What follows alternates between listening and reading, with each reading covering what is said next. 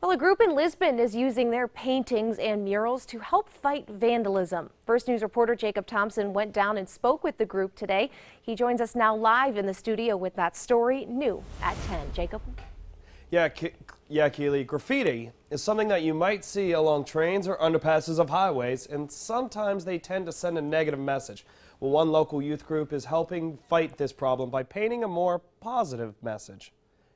If you go down the bike path on the Green Ray Trail in Lisbon, you'll notice the newly painted murals on the underpass of Route 30. Murals of angel wings, flowers, tunnels, and other paintings to cover up what was there before. I could never come down here when I was a kid because of all the mean writings. Mean things were all over the, spray painted all over the pillars, as well as this support over here, and I just decided that I had to do something. Phil Bartholomew is the adult leader of the multi-denominational group LYFT, which stands for Lifting Youth Following Truth.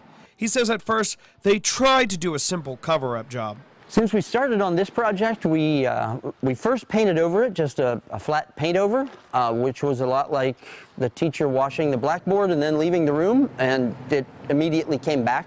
But some of the kids in the group were really happy to take part in making the project something more than just a coat of paint. I thought it'd be fun to do. It's something that's going to help our community instead of giving people a way to destroy it. It's nice to know that I helped clean up the community and help it look better. Bartholomew says the group is ready to fix it if it gets vandalized again. If we have to come in and fix it, then we'll come in and fix it. Hopefully, we will have provided enough of a variety that everybody can find a little something, and together we can own this as a benefit to the community. Now that it's finished, it's just something they believe the community will truly enjoy. Now families can enjoy the artwork, and they can take photos here and just have fun.